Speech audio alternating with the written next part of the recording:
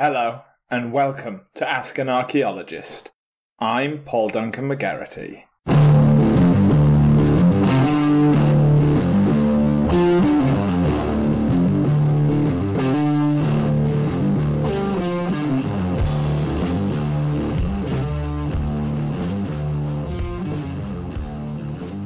Hello, and welcome to another episode of Ask an Archaeologist podcast with me, Paul Duncan McGarity, and we're doing a question and answer episode, which means that I am joined once again by Laura. Hello. Hello.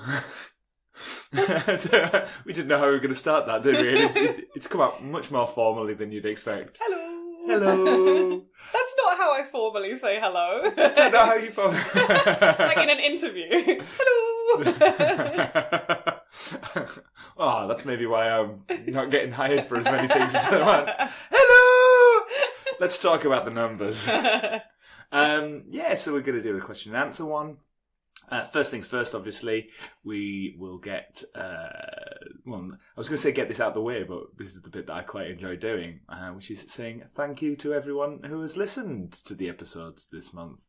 Particular thank yous to the one person who downloaded it in Saudi Arabia, and the one from Burkina Faso, which is a new country to have downloaded. Not a new country. I was going to say, not a new country. Not a new country. First time I've ever heard of it. So new people. And a particular hello to everyone in Miss Allison's class who have been listening along. They've sent in questions previously, and I understand that they're keeping up to date, working on research. I just wanted to say hello to all of you, and thank you very much for listening in.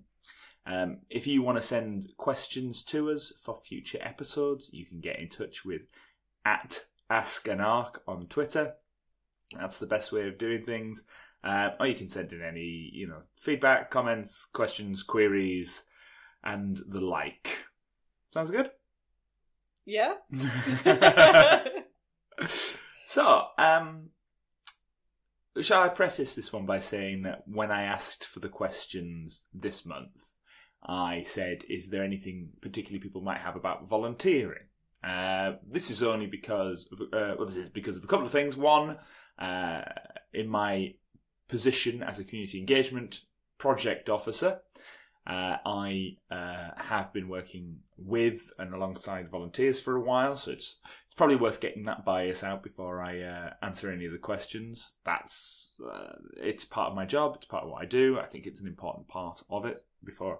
Don't tip my hat before we get into it, but I think it's important before I answer these questions that people know that I have a vested interest in it, and it's something that had come up on Twitter. There'd been a bit of discussion about the value of volunteering in archaeology, and this month I asked, as well as just the general questions about archaeology, if anyone had any specific questions about volunteering. And Laura, have we had anything about volunteering? We have. We've got loads.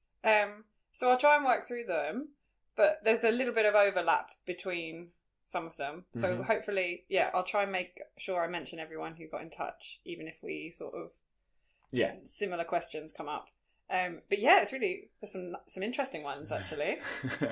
I don't know what the thread was about on Twitter, but no. I look forward to hearing all about it. So shall we get going? Yeah, go on then. Right. So the first one is from Andrew Ward, and he says, do you feel volunteers are an important part of British archaeology? Right. So... I feel like I might know the answer to this. Yeah, and that's why it was important for me to put out my particular biases in this one. Yeah, I do. Done. I think it's incredibly important for a lot of different reasons. Some of them which I think we'll touch on more specifically with other questions that have been raised. But I think in this instance, I think it's important because archaeology, by its very nature, is an interesting subject matter. When you are studying it, you as a professional, it's sort of like something that you devote your life to. You spend a lot of time studying and researching. But the thing you can't forget is that the history and archaeology you're studying isn't just yours. You can't just go and hide it away. The communities and the development of those communities, there's an end, there tends to be an end point to them. And that end point is the community that is around you at the time that you're working. As such, I think there's an importance to involve professionals and non-professionals in the understanding of archaeology for loads of different reasons. It's not just that it helps you disseminate the information. It helps you have people build ties in their local area with the history of it, and so they understand a little bit of their own shared collective histories and developments. But it's so if I sit and this is one of those things where if I sit and I try and understand something about how the past was structured, there will always be certain elements of my own characteristics and experiences that will colour my understanding of the facts, or my interpretation of them. Mm-hmm. Understanding the facts is the wrong word. So my interpretation of the facts. Mm-hmm. So my interpretation of the facts will be as a university-educated white man from a working class background, but now quite middle class. Yeah. And I will probably inadvertently or subconsciously interpret archaeological sites through that filter. Yeah. Now, volunteers do come from traditionally a certain socioeconomic group as well. But it's my responsibility to find a wider range of groups to get involved in archaeology to help in the interpretation side of things. So you need more people, or the more people you've got, the better lens you've got to view it Exactly. The more people, and so But that could be professionals or non-professionals. Yeah, it could be professionals and non-professionals, but that's it. Yeah. But having professionals and non-professionals involved in the process of interpreting a site, the more eyes on something, the more backgrounds that you have, the more experiences of the world that you have, the more rich an understanding or potential understanding of an archaeological site can be. Mm-hmm. If everybody went through the same process of reading Renfrew and Ban, the go-to archaeological book for someone who doesn't want to read too deeply but still get a decent 2-1,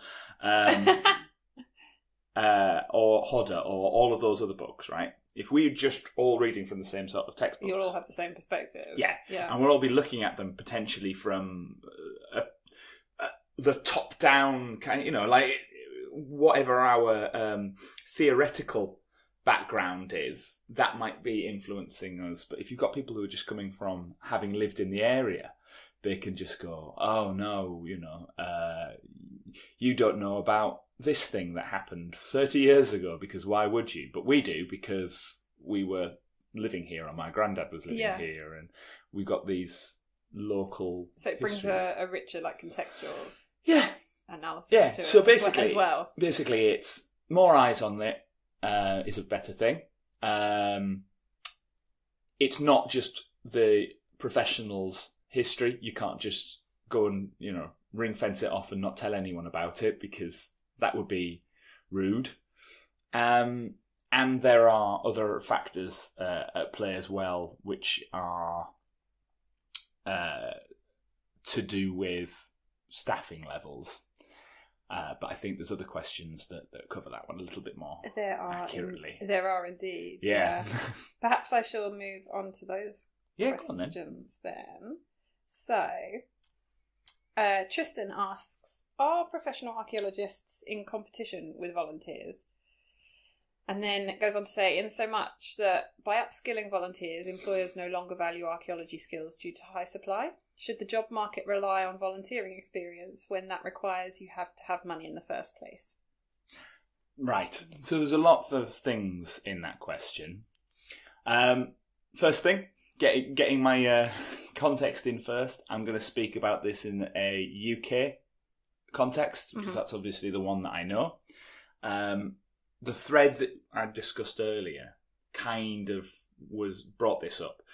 I believe it was an American archaeologist who said that anytime you bring a volunteer on site, it devalues the archaeologist and says that it keeps wages low, and a volunteer cannot dig a site properly. You destroy the archaeology by having a volunteer do it. Okay. Which I would say, she basically said volunteers and students shouldn't be allowed on archaeological sites because they'll wreck it, and that she herself, and I remember I'm saying only this from secondhand, so yeah, you know, but she said that she, in her education, had a fake site created in that people had buried certain artifacts, inverted commas. And that was how her training dig happened as a student. Okay? So what? So she couldn't mess anything up. Now, I went on a training dig when I was a student to Barkham Roman Villa, which was a Roman villa, right? And we didn't wreck it. We learned how to do it because we were under the supervision of people who were keeping a close eye on us. Yeah. And the site is being recorded well. And not only that, but I don't think I would have had the joy of archaeology re-digging up something that someone I know has buried. I mean, I'm imagining a sandpit that someone's buried, exactly, like an old spade in or something. Yeah. But surely it's a bit like trainee doctors or vets or things like that, or any profession really. But you start levels, don't you? Yeah, you learn theory, then you have a practice, exactly, and you're under supervision. Then you move on to real people, real things, but under incredible supervision. Yeah. But the analogy falls down there because you don't have a volunteer doctor. No, but you do have student doctors. You do have student doctors. So if you're just going with the student side of things, I can understand that's one side of it. It's the volunteer thing. Mm-hmm. The idea that a volunteer cannot possibly excavate a site efficiently. So it's about training. It's training and supervision, yeah, I think is it. So that's just to talk about the context of that thread and where all of this came from.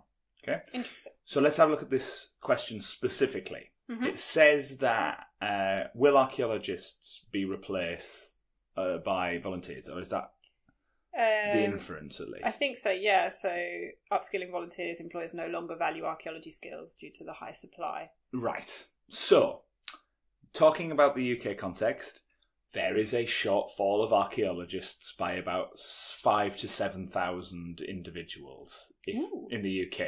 All right? If you are talking just... That's reporting with regards commercial archaeologists, people who work on building sites, big infrastructure jobs like Crossrail and HS2 and things like that. We do not have enough archaeologists for those sites. Mm-hmm. Now, you cannot replace most of that shortfall with volunteers for one incredibly good reason. They're on building sites and commercial sites who will not allow volunteers on to dig. You have to have a professional card, a CSCS card, which has to be linked to being a professional person.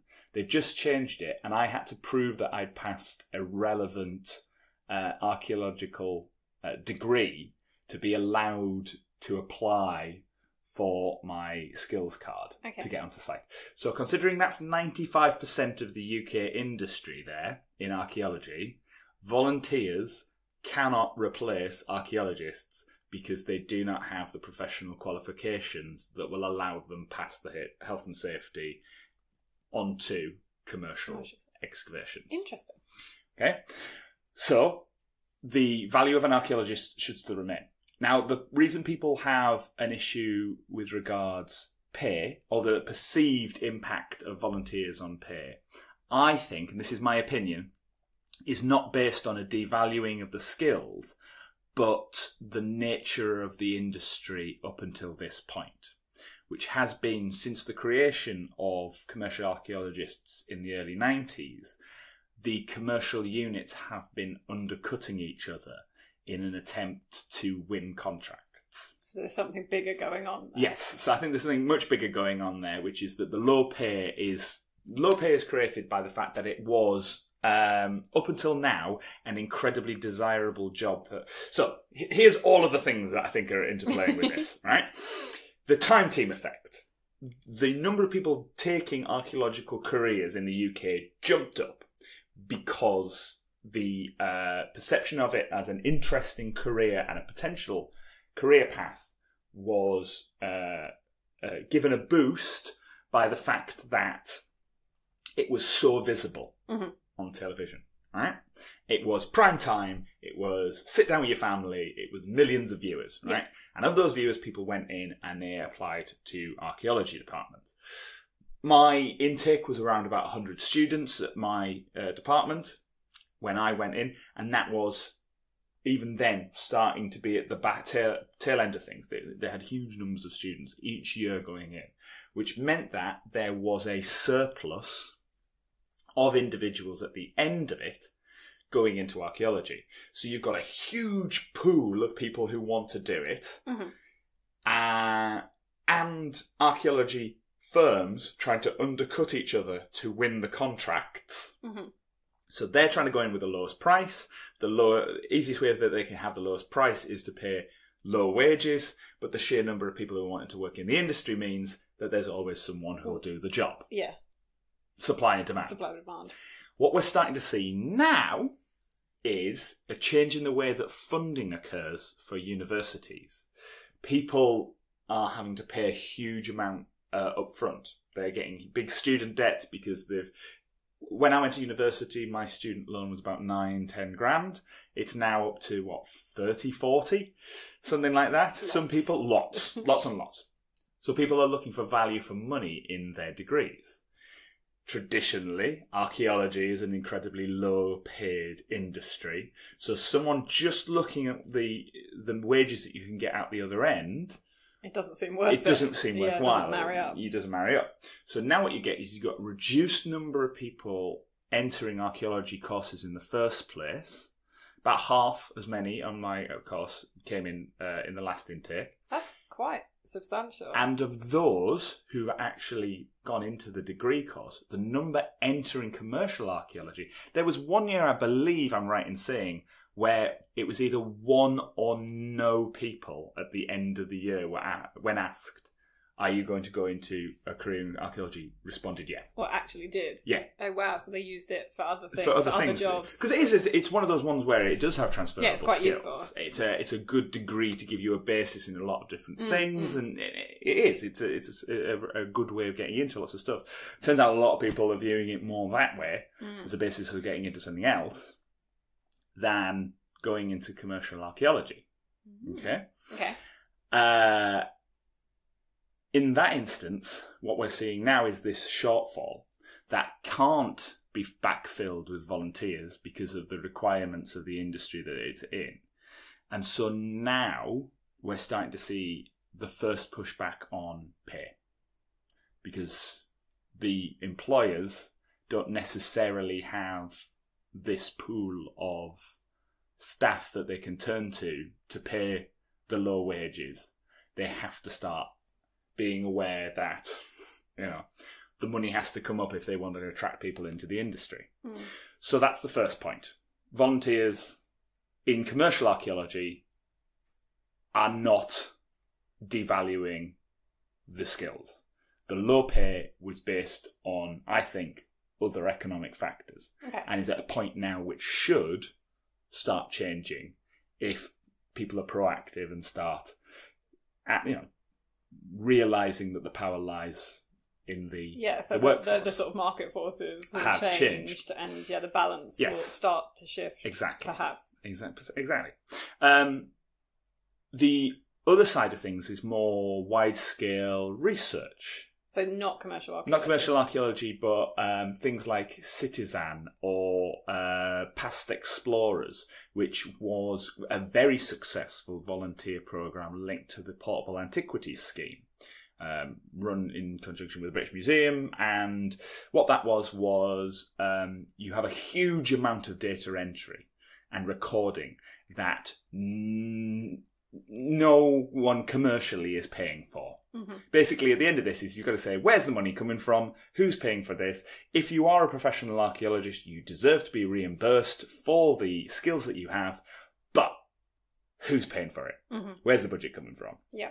And in those instances with big, like massive research things like that, volunteers provide most of the workforce because there's no money anywhere else necessarily to pay for anything other than the supervision levels.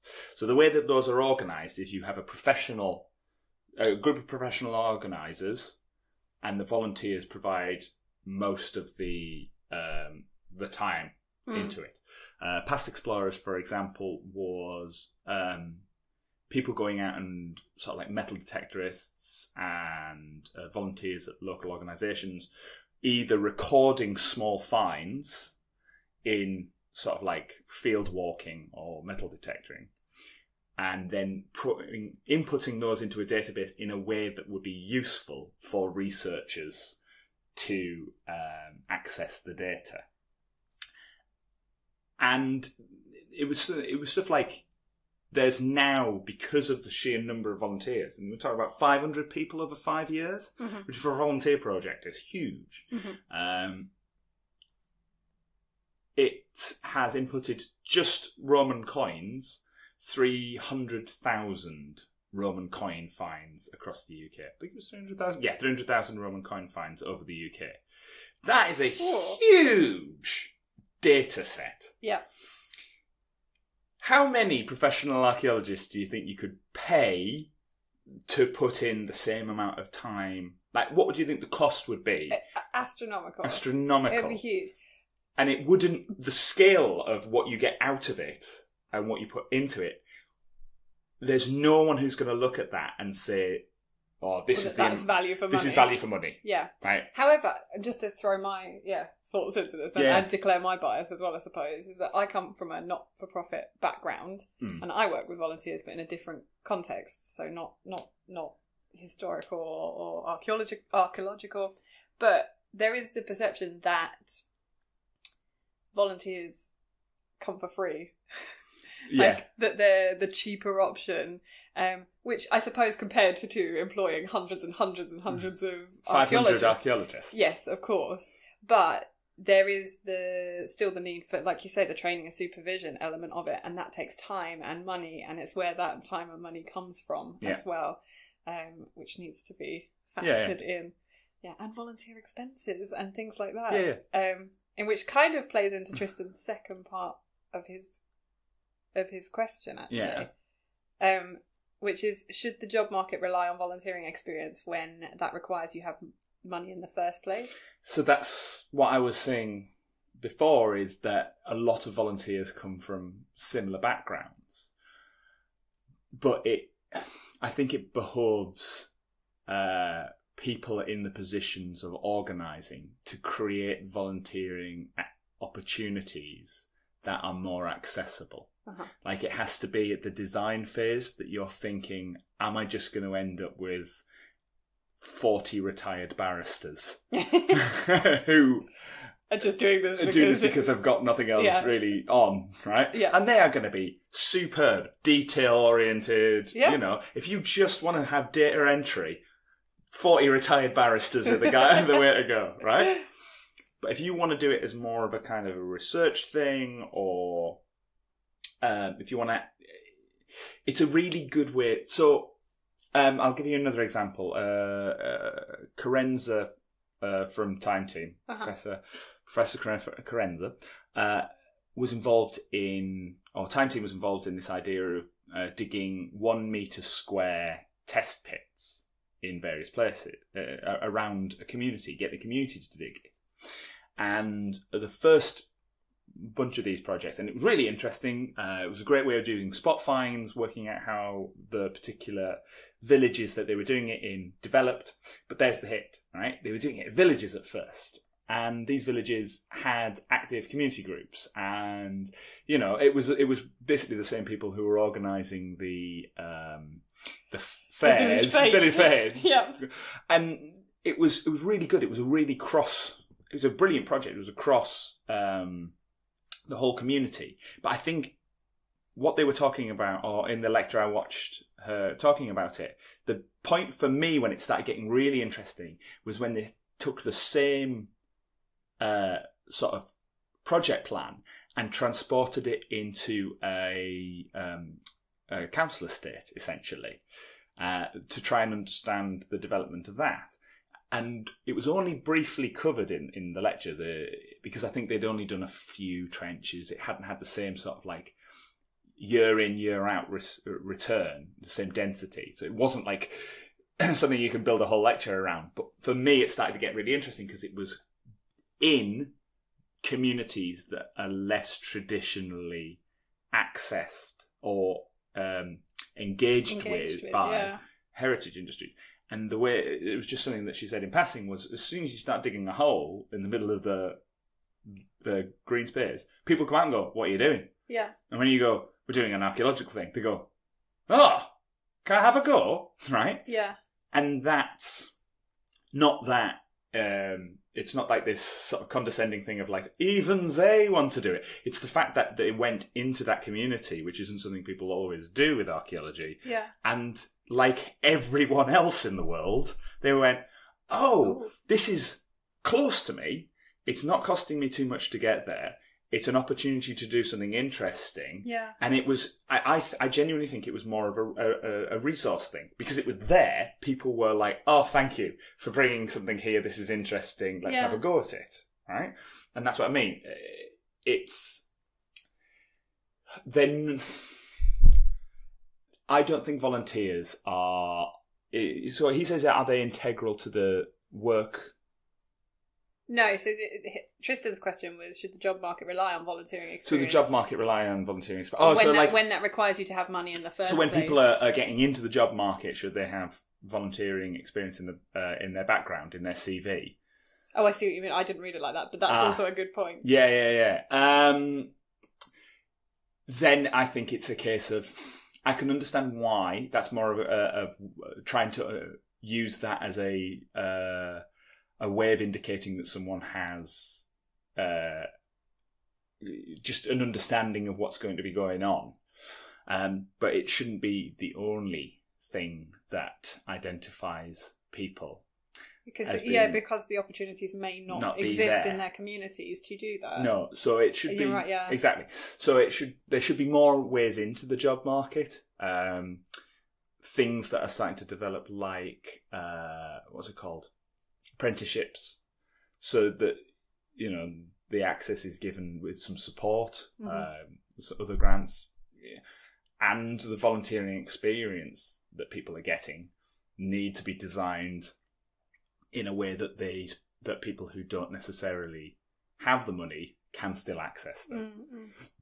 I suppose as well, is there a slight difference between or what people traditionally think as volunteering and just community involvement? So, for example, with the Citizen Project, you can show incredible interest in that area, but is it defined as a volunteering opportunity?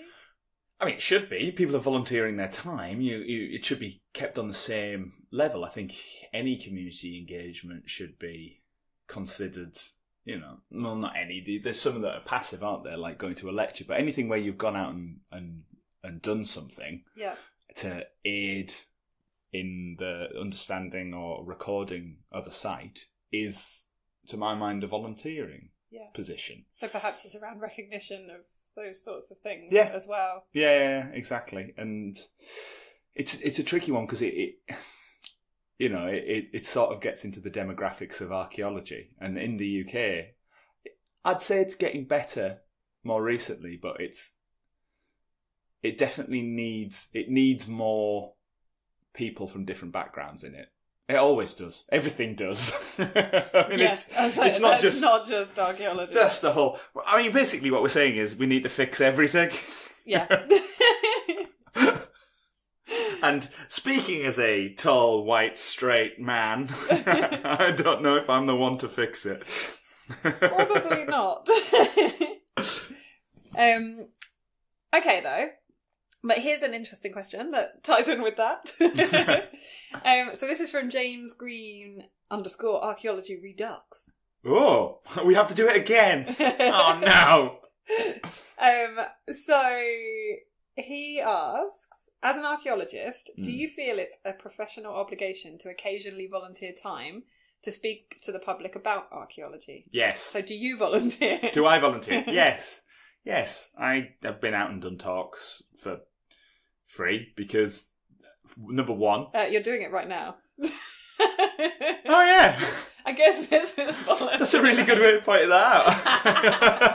I actually pay money to do this. I have to host it. Oh, wow. Wow, that was an incredible miss on my part. I can't think of any examples right now of me ever speaking about archaeology for free. Which reminds me, we should definitely get a sponsor. Yeah, feel free. If you'd like to do a voluntary subscription. You've been listening to the Bugle too much. I know, sorry. The ruthless. Oh yeah, by the way, here's another one for the random plug of podcasts that aren't about archaeology and don't benefit me in any way. But if you don't already, listen to the Bugle. It's really fun. So yeah, no, there you go. I think it's incredibly important. I regularly go out and do. I do comedy shows about archaeology for no money because I like to sneak learning in with humour.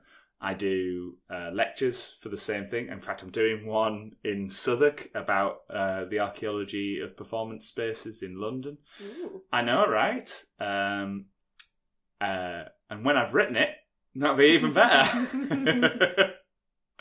And I do the podcast. So, yeah, I think I practice what I preach. And the reason is twofold. One, I think it's an important subject for people to understand. I think people's... I think having the context of understanding where we came from and how we got here is a really important grounding position in understanding your place in the world. Deep. Yeah. Well, 1.5 metres and then step in. And I think the other reason is that I really, really enjoy talking to people about things that interest me and that interest them. There you go. Yeah. Okay, cool. So... then we have a question from Son of Gav. Hello. And they ask, what is the best thing a volunteer has done for you or someone else on a site you've been working on? Oh, well, that's a tricky one, isn't it? Interesting question. Oh, the best. I could go down the kind of like, everything they do is the best. Don't do that. Don't do that, yeah. Every moment that they spend with us is a gift. Specifically, it's quite a tricky one because the things that people do... oh God, I am going to go down the line of like everything's really good. I can't pick out one. Do you know what's bad though? I can definitely pick out the worst. Oh, do that. I wrote a play. I'm saying nothing. But no, the best. There has to be one person who stands out. I don't know. It just surprises you all the time, like the lengths people go to, that because they're just interested in it. Like you'll say, "Oh, can you have a look at this?" And the next thing you know, you've got a 20-page report because they had the time and they got into it, yeah. And all of a sudden they're just happy to be involved in it and all that sort of stuff. So people often go above and beyond. Yeah. It's getting hold of people who are passionate about something, and you must have seen this in your thing as well. Whenever Absolutely, you've had volunteers, yeah. So it's trying to get them to stop. Oh my God! Yeah. Yes, right. So we did some digitising of burial records, right? And we got to the end of it was a trial run thing, okay? And we got to the end of the project, and one of the volunteers said, "Do you mind if I just keep going?" All right? And I said, "Fine. whatever. And it's now a year and a half and they have not stopped. And I can't stop them. I think I've gone into a kind of, what's it called? Fantasia situation. And I can't stop the brooms from working. But it's great, because every couple of months just, ping! I've done all of this. Like, lovely, thank you. Why are you still going? You can't stop. They're going to do the whole library, I think, because they want to. Yeah. That's amazing. Okay. I think that's all our questions about volunteering. Okay. I'm just checking, sorry.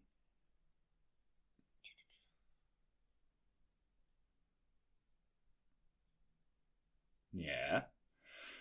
Check it away. You can cut this bit out. I'm trying not to.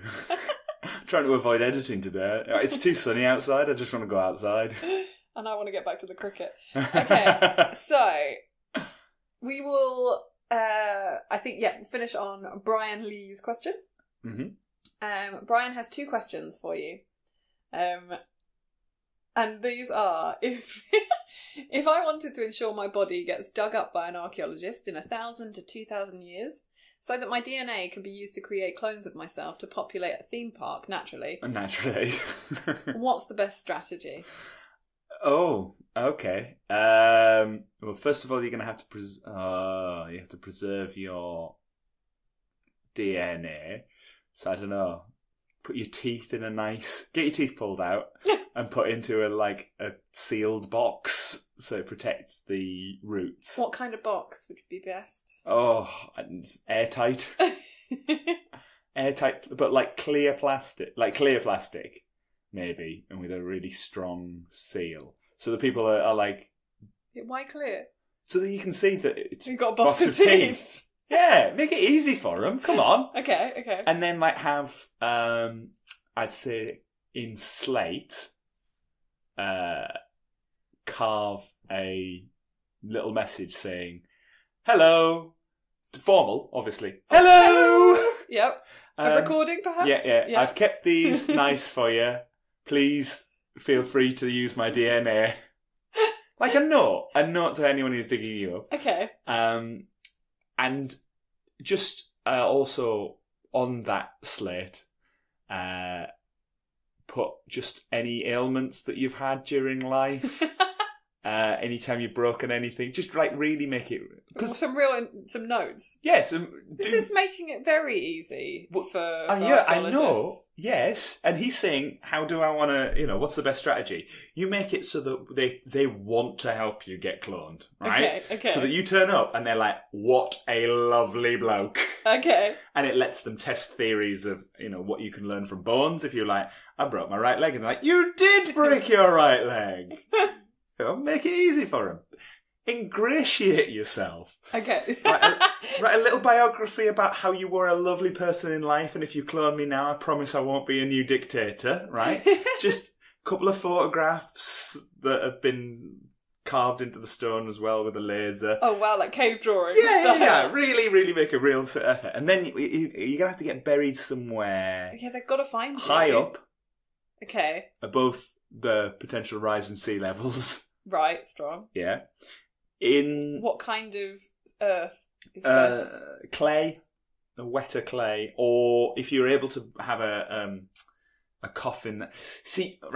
You want a coffin that preserves the bones really well, but has a hole to let the juices out. Ooh. I know, right? Grim. Okay. Because you melt. Nobody, lead coffin people, it's kind of like, you have ruined my day, lead coffin person. Oh, that's so grim. Yes, it is. Oh, yeah. So, yeah, something that is neutral material. Like what? I don't know, just nothing acidic or alkaline. Okay. Or something that can handle the soil around it as well. It can kind of maintain a good void for you to hang out in. And I guess... it's tricky. Yeah, you want to keep it so that you want to be in a location that, and this is the really tricky bit. You want to predict future developments in infrastructure, so that they have to about 1,000 years ahead of it. Or can you organise for like a letter to be sent 1,000 Oh, years yeah. I thought you were going to do it like as a random find. Oh, not okay. We're not on, what's it called? Back to the Future rules. McFly, this letter's been here 1,000 years. Dig me up and clone me. But yeah. Also, I suspect some suggestions for theme park names would be great on that piece of slate as well. Yeah. What's his name? Brian. Brianland. Just lots of Brians. Oh my goodness. Great Briannia. That's terrible. That's awful. Yeah. Suggestions for next week's podcast, please. Okay, that's good. That's the important question answered. Then I hope that helps you, Brian. That's important. Yeah. And his second question. Mm. So he asks, "What is the most beautiful site you've ever worked in?" He says, "I'd ask about the ugliest, but I imagine any clay trench during a rainstorm gets pretty bad." Yeah, that's pretty bad. He also says hello to us. Oh, hello. Hello. Very formal. Well, ugliest I could definitely do. What's that? Some of it got pretty grim on the Olympics every now and again. Mm. Yeah, because it was post-industrial wastelands. Yeah, with trenches filled with landfill. Looks really nice now. I'm genuinely surprised. When I went to go and see it at the Olympics, I was like, how have they done this? Also, how have none of the athletes developed extra legs? Because I know what was underground. Most beautiful was Bwerere near Mbarara in Uganda. Absolutely stunning. Just, like, words don't come close. That's not great for a podcast. I know, but it was just standing watching this valley under as the sun was coming up, and you could just watch the sun creeping out over it all, and the colours were magnificent. We were just at the beginning of the rainy season, so everything was coming out nice and green and vibrant, and yeah, it was one of those ones where you get to take a moment and go, well, my life's not too bad, is it? So that was more about the site in general, or the location of the site. Yeah. Not a particularly gorgeous trench. Yeah, no, there wasn't a particularly. There's not one that's like a real humdinger. I mean, there was one. There was one off Fleet Street. Yeah, it was so. Look at the stratigraphy. It was actually the stratigraphy. It was a really good section. Sharp. But it was one of those ones that you get in central London where it has the 3 black lines. What's that?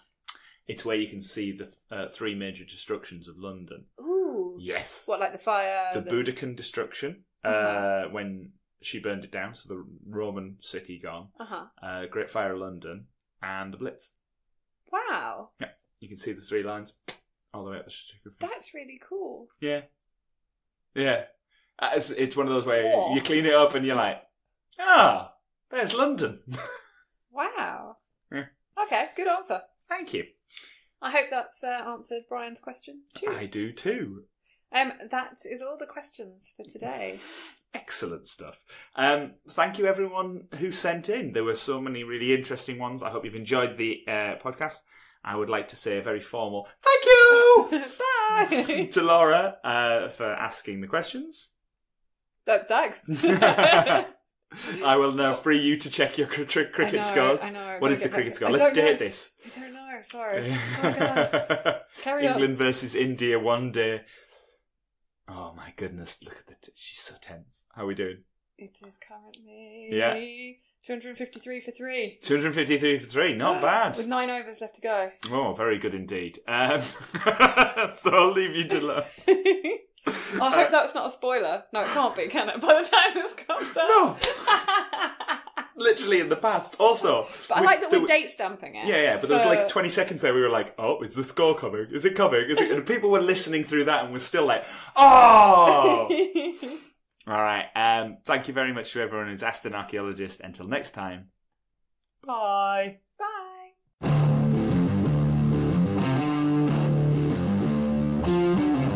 You've been listening to the Ask an Archaeologist podcast with me, Paul Duncan McGarity. The music you were listening to was by From the Ashes. Check them out on Bandcamp. It was produced by me, Paul Duncan McGarity. You can follow me on Twitter at AskAnArch, or you can send an email at askanarch@gmail.com. But most importantly, if you've enjoyed yourself and you think you have a friend who might be interested in the podcast, please tell them about it. Write a review, put up a star rating, let people know that we're here. It's incredibly helpful and much appreciated. Once again, thank you to everyone who has asked an arc. Bye-bye.